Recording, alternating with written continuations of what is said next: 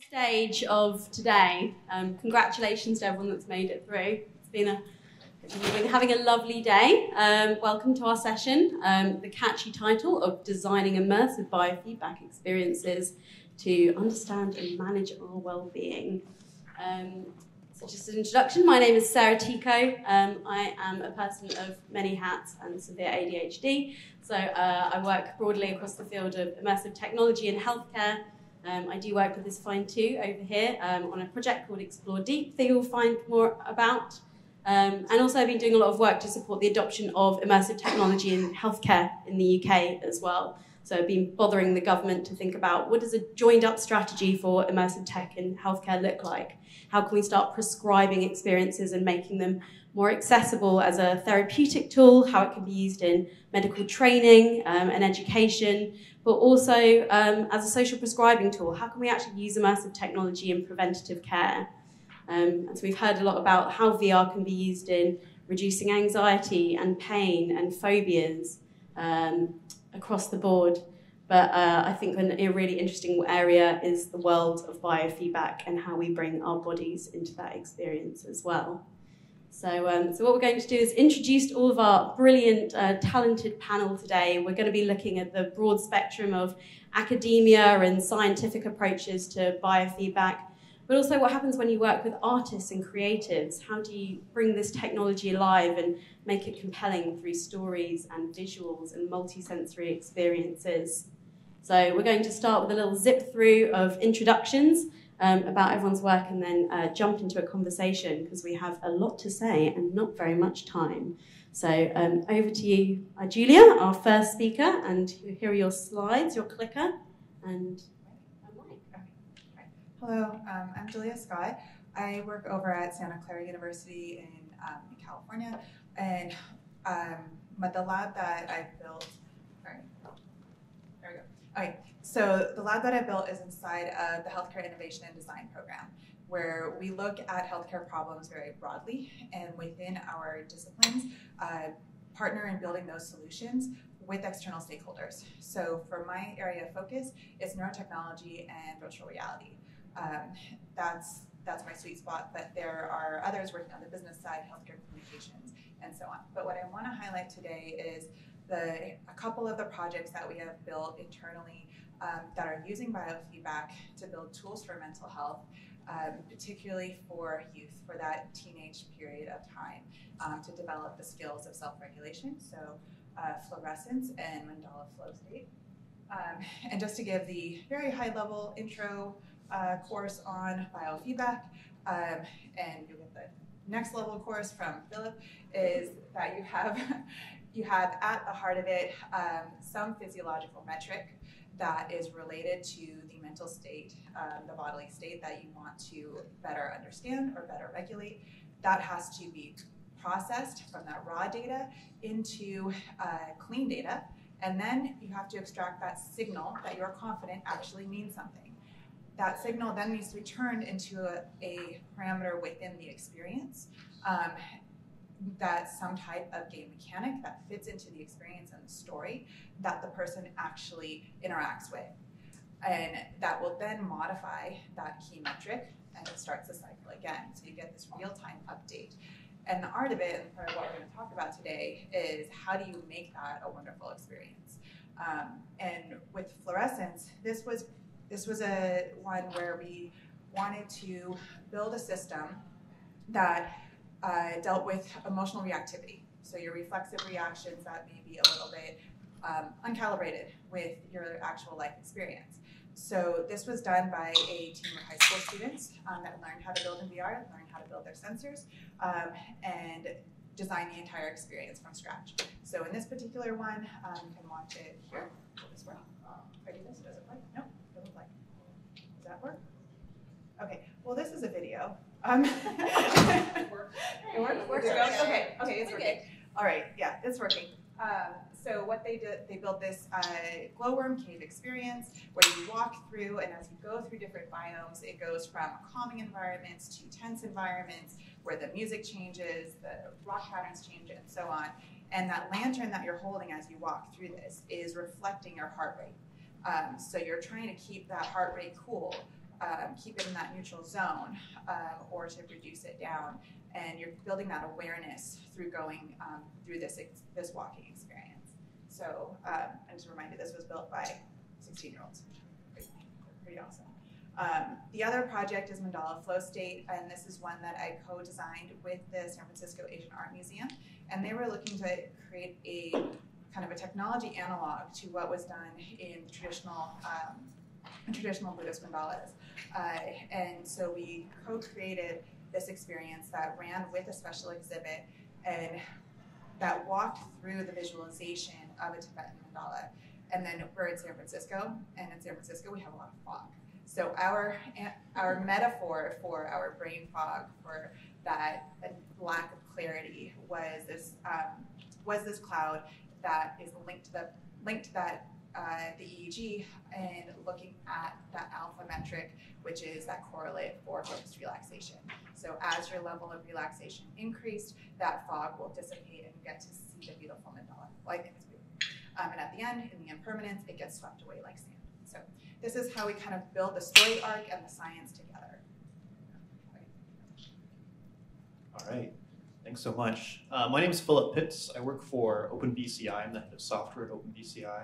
And at our company, we build tools for neuroscience and biosensing. And kind of our goal is to make it easier, lower the barrier to entry to get into brain-computer interfaces. What I'm going to show right now is kind of an introduction to how you get biosensing data into your applications. I'm going to do this with one of the demonstrations that we recently did with our friend Christian. Let's see.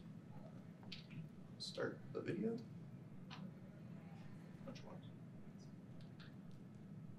Oh, that one. I'm just going to step over here and start the video, I think. All right. Okay. I'm just going to start. That's right. And so what we have here is a demonstration of our friend Christian, who is piloting this quadcopter using a combination of a lip joystick that he had and a biosensing plus XR headset.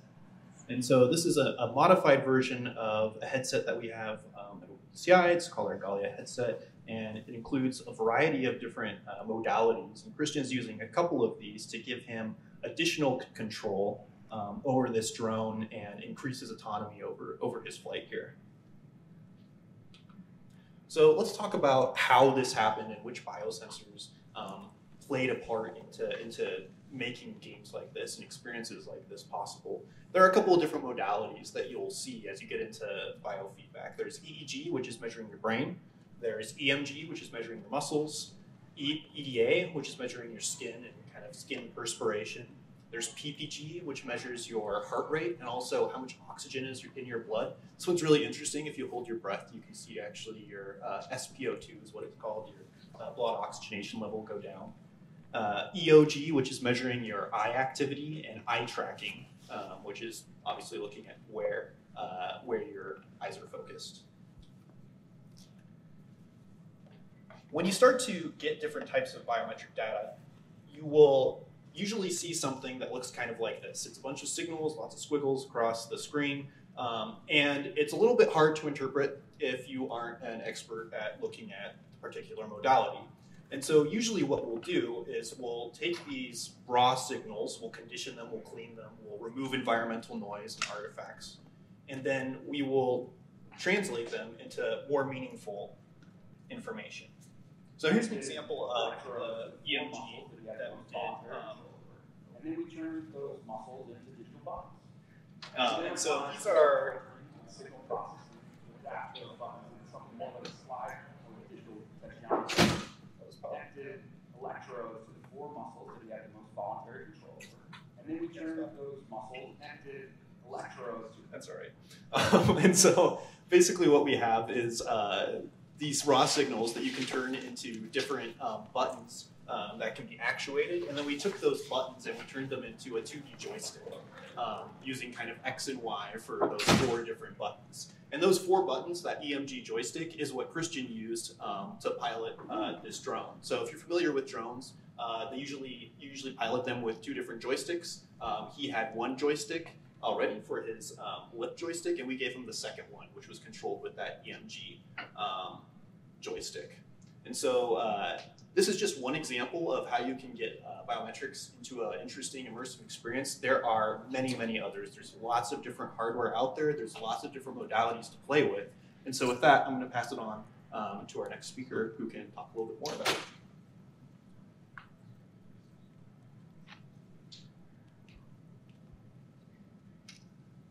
My name is David Lobser. I'm an artist, designer, VR developer, XR developer. I worked in the animation industry in New York for a long time and directed short narrative content and worked on some movies. In the last 5 years or so, I've refocused my energies on the therapeutic space in various ways. A project that I'm putting a lot of energy into these days is called Visitations. It's an app that was designed to pair with ketamine-assisted therapy. It started off in collaboration with a clinic in Midtown Manhattan, and we've been using it for about 4 years in that context. So the idea is to, the initial idea was to just create a nicer space to have those experiences in. A lot of these clinics are very clinical, fluorescent lights, gray walls, that kind of thing. So like the main goal was just to create a better place for people to have these experiences that can be very deep and meaningful for people. And we've been doing this in group settings more recently. So we're actually doing this for groups of up to 12 or 15 people at the same time. So another project that I was doing at the same time is called Luxury Escapism, and sadly the pandemic shut this down, but it was a location-based spa, and the idea that we wanted to create was basically a digital art corollary to a visit to like a Russian Turkish bath.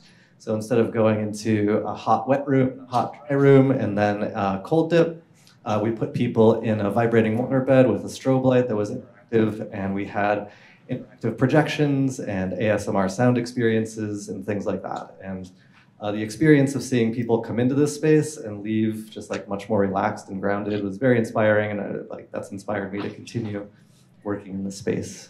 So this is a project called, let's see if it'll play.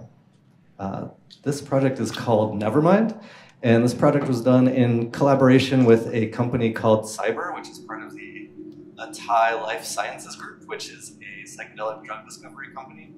And the way this project works is that people are they're using an EEG, Muse headset actually, and these meditations were set up so that people could get relaxed and focused before having an experience with a psilocybin analog.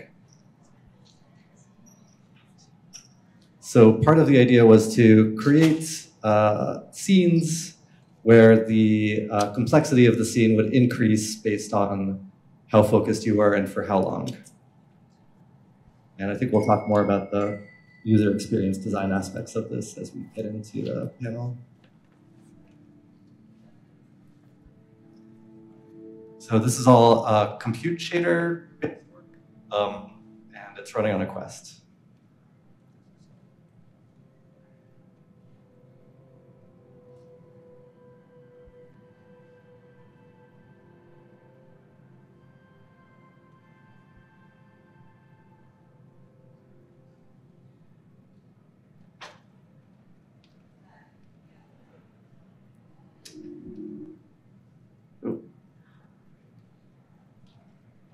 So in terms of working with patients who are on...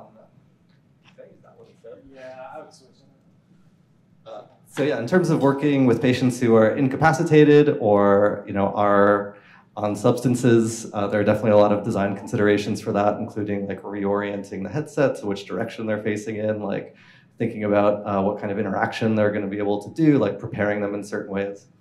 We can get into that too in more detail. So these are some of the techniques that I bring to experiences in this space.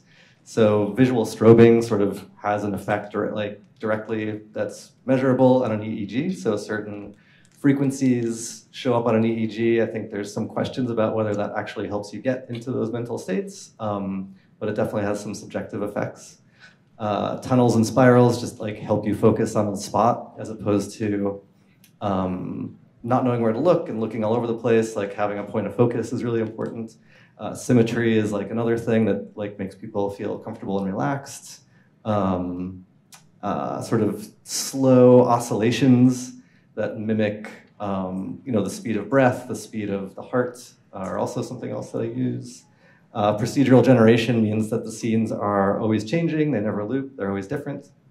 And then fractals are just a thing that humans respond to very naturally. We like natural things. Our bodies are fractals. So this is the name of my studio. I do production work. Let's see, did we leave that up? So I don't have like the list of my clients up here, but I do production work for different kinds of healthcare companies these days, primarily. Amazing. I'm a fan of your work.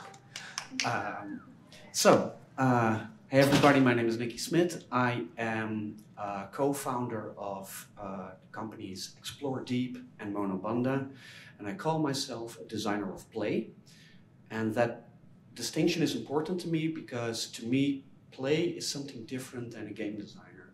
So if we look at games, games are very much about rules, about being goal-driven, about achieving things and getting agency, a sense of agency and mastery and dopamine out of that. The other side of that coin is free play. So if games are luden, then the other side of that coin is paideia, which is free play, which is a kid jumping up and down in the leaves, two jazz players jamming with each other, two people flirting with each other. It is that deep connection between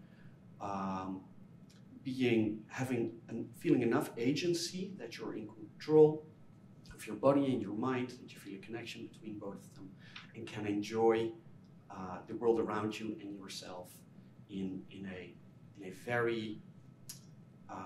a way where you basically experience your own body as this beautiful thing that is powerful. I come from a half game design, half theater background. So for the last 15 years, we've been making, with Monobanda and later Explore Deep, we've been making experiences where you're always in control with your body, that are always for a part about not achieving goals, but just being in the moment. And I'm here to talk about Deep.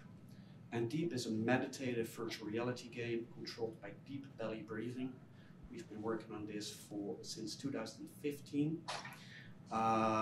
when we as artists found out that, hey, we're always searching for new game mechanisms and new ways to control and feel in control, have a feeling of agency, and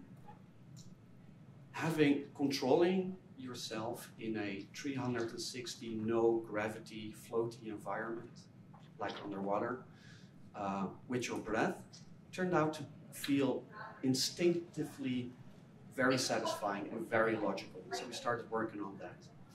And very quickly, when we made the first prototypes, we got approached by scientists and psychologists. And went like, oh my God, you've made the thing that we want people to do, but we can't get them to do it.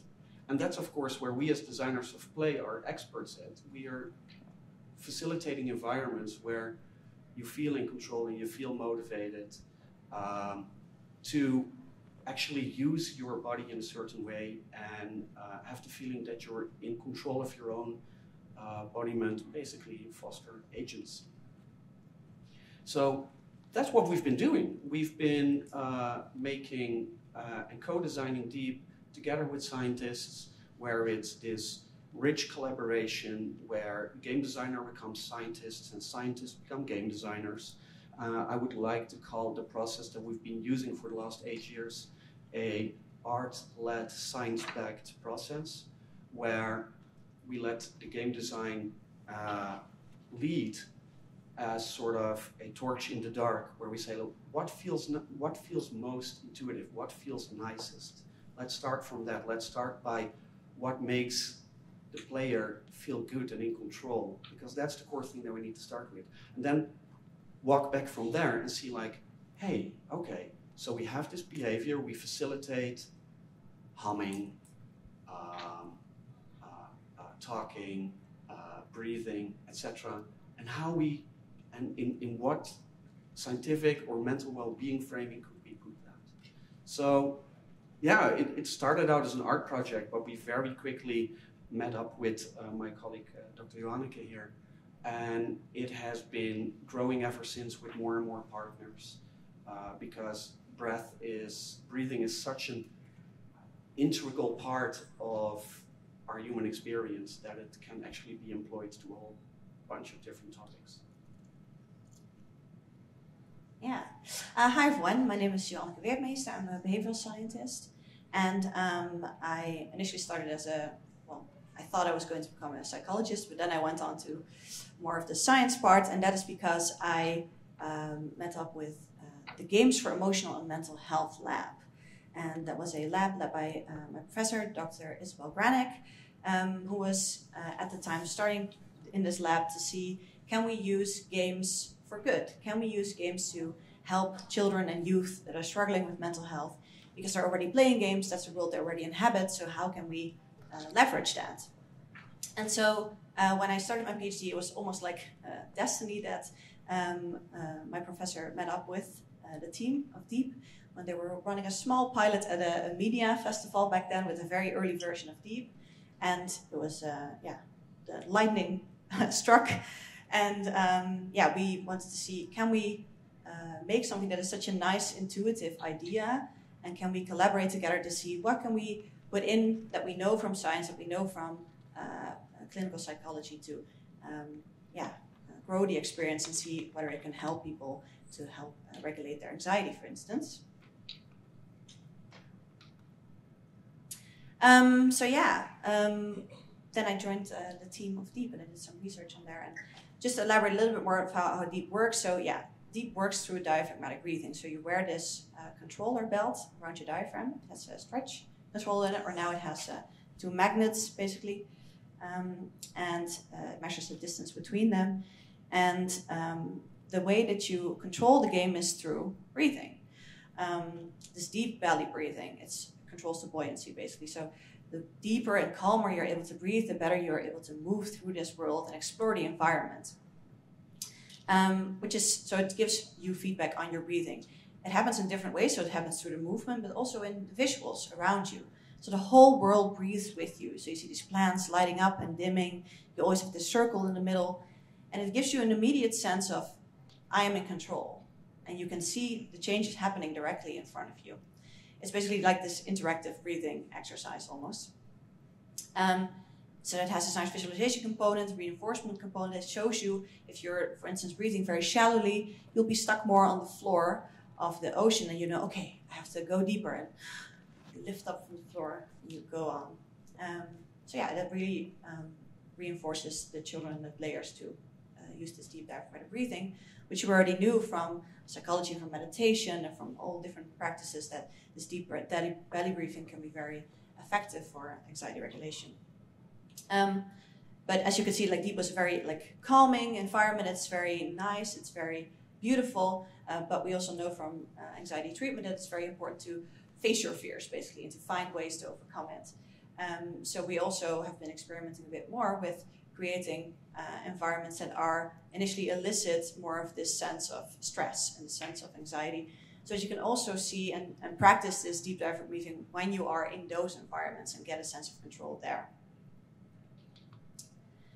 So yeah, initial research that we did was mostly focused on anxiety, or that I did. So we ran a bunch of smaller pilots, but also bigger randomized control trials with younger children, also with students with elevated anxiety symptoms.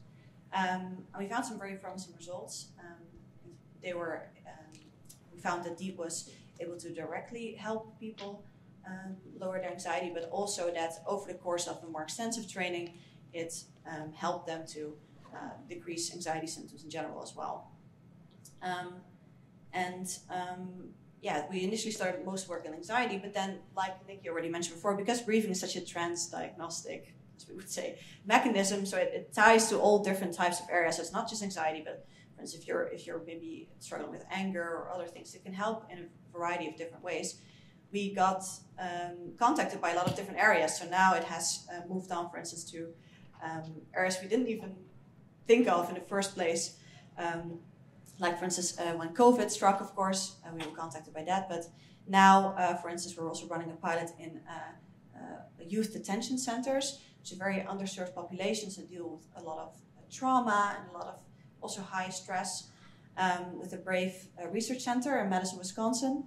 And yeah, they found some very promising results there as well, to see really that these youth get a better control of their breathing, and that it also seems to transfer to outside of the experience. So yeah, it's nice to see that it keeps growing and we see more different potential for these kinds of experiences. And if you want to look up all of the research, you can find it on our website. Lovely. Thank you. All right, I'm going to try and multitask here for a second and do the thing that doesn't work. Do it a different way. That's fine. Oh no, I've got it. Great. All right. Thank you so much, everyone, for your intros. We thought it'd be really helpful to give a real visual deep dive into the work of everyone on the panel, and I was really enthusiastic to do this panel because I think outside of Games for Change, we often live in a world that is very siloed between art and science, that you often have a lot of healthcare providers and researchers that might come up with a cool biofeedback experience, but it often looks a bit naff, and you develop a paper on it and then it dies and no one sees it again. And then on the other side of the spectrum, there's often artists that make incredible stories, right? Like, we all play games and experience these incredible, playful types of media, but how do you meet in the middle? How do you form these cross-disciplinary collaborations and actually bring them into the world? And it turns out it's harder than I thought it would be right at the beginning of my career, when I was just like, yeah, you just bring an artist and a scientist together, like, get a bit of funding and it'll be fine. And it turns out it's a bit more challenging than that. And so I'd be interested to now open up the conversation a little bit to talk about, like, what is that process like? How do you find your collaborators in this field? And perhaps Julia, like, you are a researcher based within a university and have been working with artists as well as developing that research, and I'd be interested in your process of collaboration, and then we'll open it up to the others as well. So with Mandala Flow State, as I mentioned, this was a museum collaboration. So the first version of this I had done just completely procedurally generated as a geometric mandala. You know, we know math at the university that we can do that. We have artists too. But when it got commissioned by the museum, it became a co-design. So it was working very closely with the curator for the exhibit and understanding his perspective on what he was trying to communicate through this, and actually study the artworks. As the scientists, we had to go and become familiar with them, understand the symbolism, and then we would brainstorm and come to him with like a dozen ideas of how we can translate it, and then he'd take that evaluation of, okay, which of these actually align the best, which can we technically modify the easiest, and have that back and forth and go through like that rapid prototyping phase until we could get something that was the balance between the two.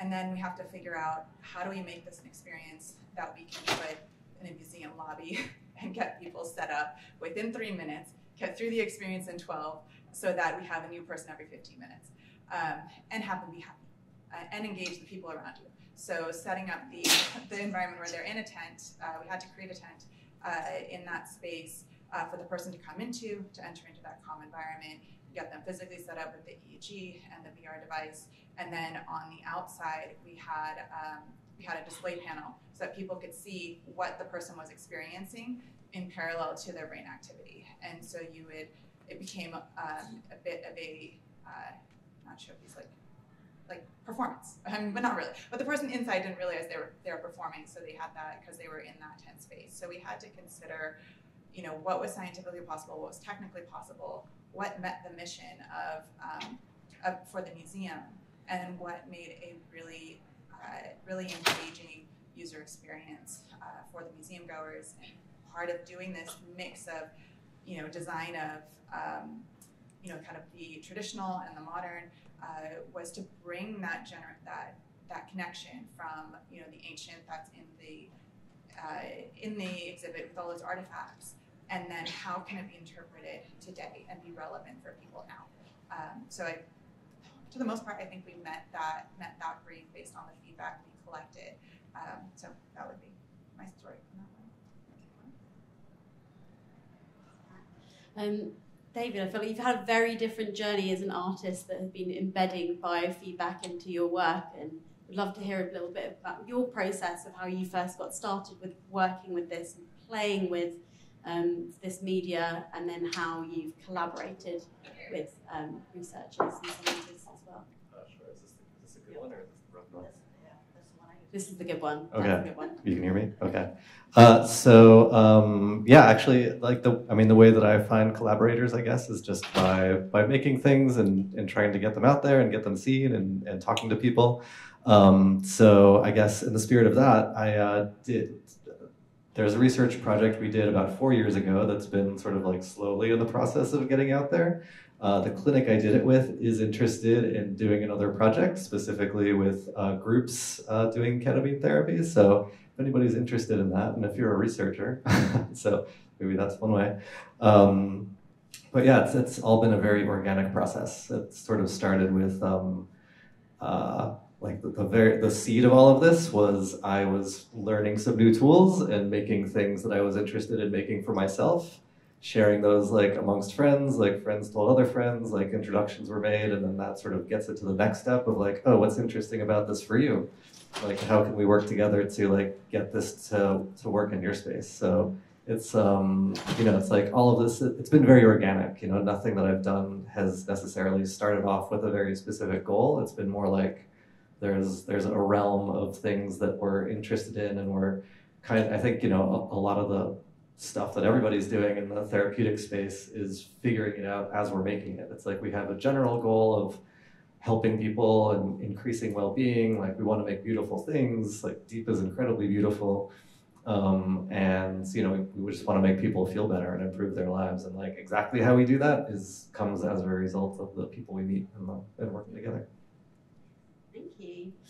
Because I think often in the rest of the world, it's a real conversation around like art versus science, that you have to almost negotiate between the two of you, or the different groups of you, about what is the priority. And there can often be a bit of a top-down approach, right? If there is a scientist that wants to do something and you want to add something shiny on top. So, Niki, perhaps a question to you then about that kind of juxtaposition of creative versus the science, and I guess some of the interesting surprises you might have had along the way in that collaborative process and working alongside researchers. Yeah, that is a tension field for sure. And I think it will always be that, because you have different kinds of artists and you have different kinds of scientists. And I think I had the luck of immediately finding scientific collaborators that came to me with quite open contexts. So Dr. Isabel Granick was like, look, you're already doing breathing. Breathing works. Keep what you're doing. As long as you keep on breathing, we can work together. And that, as an artist, is a relief. But then, of course, you start to dig into it. Yeah, but what do you really need? What do you need to measure it? What extra things do you need on top of that? And then it becomes this fragile state where you want people to talk, where you want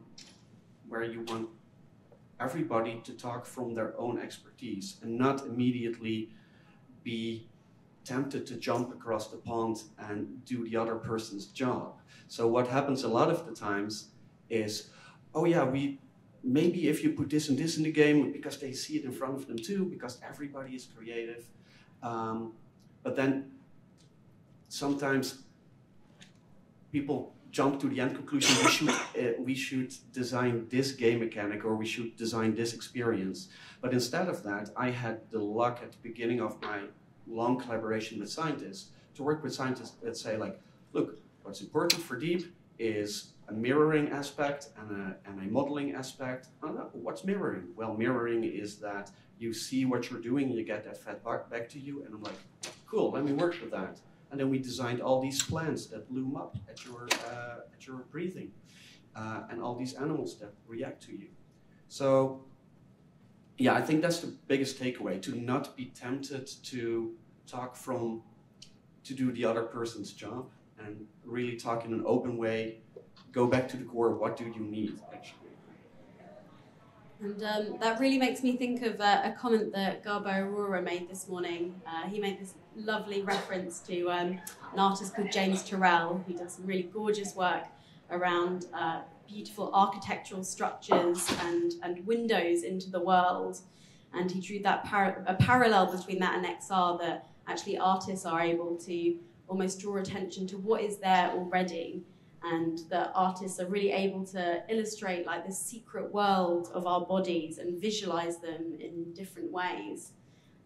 But there's such a world of, within our bodies, and I think that's what I've loved learning over the last few years, is how you can have deeper interoceptive awareness, be more aware of what's happening inside through your breath, through your heart rate, through EEG. But as a non-scientist, it can be really overwhelming to think about, like, what do all these signals mean, and how do we use them, and how do we translate them, and what is their value? And so, Joe, I was curious about your work in biofeedback quite broadly, and why there are certain types of biofeedback that you use, and also just like the practicality of implementing it as well, because it's all very well having like a 500 channel ECG or whatever it is. Clearly, I'm not a scientist. And that definitely doesn't exist. But how do you make those decisions on what to use, and what is that kind of balance of what is the most exciting and scientific versus what is the most accessible and available? Yeah, I mean, you already mentioned some of the tensions there and choices, because there's a big realm of these different inputs that you can choose, right? You can go for breathing, you can go for heart rate, there's skin conductance, there's muscle tension. Like, what do you go for first? And there's different choices that you make in there, and you can initially go from, okay, what is closest to the issue that you're trying to solve. So I don't know, if you're trying to solve someone who is very tense, and usually it's in the body, then maybe you would go for muscle measurements, or so more like what is closest to the output you're trying to see. But you also have to see, like, if you're going from a more research perspective and you need accuracy because you need accurate data, then maybe you want a more accurate measurement system where you can also get the data out of it. However, when we, for instance, started initially, then I would go like, okay, what are like the validated systems that you have? And you had a huge like biopack system is what it was called, when you also used it in hospitals. It was very expensive, and it was very, not user-friendly to work with. It was a lot of wires, and you had to break someone up to a bunch of wires and then put a headset on them, and they were like, yes, now go and relax. Okay. So maybe then it doesn't work. You have very accurate measurements, but then it's not user-friendly anymore. So then you go, okay, well, what are the market sensors out there? Okay, well, you can have heart rate, you can have breathing. Okay, maybe you can use those Fitbits that we've heard so much about because they've been used already so much. And then you think, okay, but can we get the data out of it? Well, we don't really know where the data is stored or where it's going, or we don't really know exactly what algorithms behind it. So anyway, you have all these different back and forth things of choices, and sometimes you go for one, sometimes you go for the other. Here, of course, when we work with the thing that was already there was breathing. So it might be just a little bit biased, but what I like very much about breathing is that it has this very direct control in it. So you can have heart rate, but usually if you have a heart rate biofeedback experience, then still the way that they tell people to modulate your heart rate is go, okay, now slow down your breathing. So it's a more indirect. Whereas if you have this breathing belt, it's more, you can see directly if you're changing something, you see it directly in front of you. So this sense of control, I think, is very powerful in there, which I really like about the breathing aspect. But on the other hand, maybe you want to go for heart rate if you want to have a bit more time and practice to not rely so much on this direct control and doing it more indirectly. So yeah, there's all these different, there's not really a clear answer to which one you should use. It all depends on what your target outcome is, whether you think accuracy is a bit more important than user friendliness, but also the way that you want to show the feedback. You can do it in so many different ways. You can use visuals, you can use audio, you can use haptics. The world is your oyster, basically. So I would say go out and experiment. Definitely, and I think there's such a challenge in the XR industry that we're so focused on the visual, right? Especially with augmented reality, that we just look at the visual, and there's so many different possibilities of integrating sound and haptics and increasingly smells as well. And I think integrating biofeedback, it's actually more about more embodied mechanisms, but also multi-sensory feedback as well. And artists are always the true innovators in how to bring that together as well. So there's so many possibilities. I feel like we could do this panel for hours because there is just so much to explore. But naturally, we are almost out of time, and really want to finish off by opening it up to the audience. And was curious if anyone had any questions for the panel. This gentleman here in the blue shirt. Hi, thank you for all this. Did you build a breathing belt or purchase it? My colleague Owen made it himself. So it's we started out with stretch sensors, but now we went to a magnet and a receiver. Thank you. Yeah, Caitlin. Yeah, you had me thinking a lot about creativity and getting into flow states where you might actually lose the attachment to your physical body, and that could be maybe a good thing. So I was wondering if you wanted to touch on that, and also so many thoughts sparking about language translation. Do you ever find you want to codify some kind of new fluency, like a data translator, so that someone has, whether it's colors or whether it's something like synesthesia, so that it's not so numeric for people, which might sound clinical to them. Either one.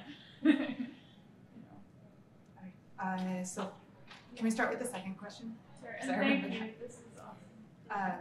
In terms of how the feedback is represented, I think in all the things we do, there are no numbers involved in the user experience.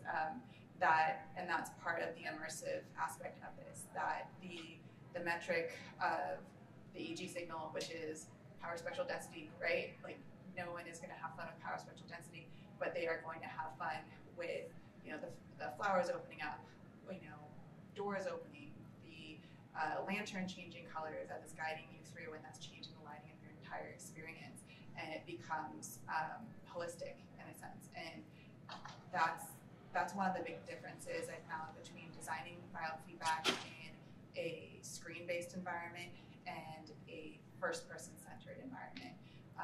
It really allows you to reinforce that stability in your environment that you're in, and not lose focus on your presence, right? You're not having to check a dashboard, right, to know if your measurement went up or down. And that's one of the design principles I think I've heard pretty consistently across the board here. Yeah, I think definitely shaking the spectre of gamification was a phrase that came up in our conversations before this as well. That you can't have win or lose states in a biofeedback experience. Like, being told that you're not relaxed enough is not going to make you more relaxed, is it? And so, finding more playful ways to think about how that can be visualized feels very important. Niki, you look like you had something to say there. Well, I just want, from my side, it's all about finding the most logical and intuitive thing. That's what, you can match any sort of game interaction to anything. But for example, just a very bare bones example. What do we do in deep with breathing in? We could have done everything, but we use the core interaction is controlling buoyancy going up, because on an instinctive human level, that feels most logical. And if I would have done something else, if we would have designed a maze game where every time you breathe in, you open the door and you go further in the maze, you know, it's a crude example, but it feels less logical. So that is where that Fingerspitzengefühl comes in of the artist side of things, of finding the reality finding the virtual reality to connect to the action that feels most human and most logical to do. And that's almost an instinctive thing. Unfortunately, we have to wrap it up here. I'm getting the sign from the back that we need to move on to the next speaker. And if you're interested in biofeedback and immersive technology, I urge you to listen to Paul Fletcher's talk. He is an incredibly inspiring researcher in this space. So thank you so much. Will you guys be out in the hall? We will be out in the hall. If you'd like to talk to us more, please check out everyone's work. Work together with artists and scientists. Make cool things. Please speak to Philip if you're interested in biofeedback and all the great work at Open BCI.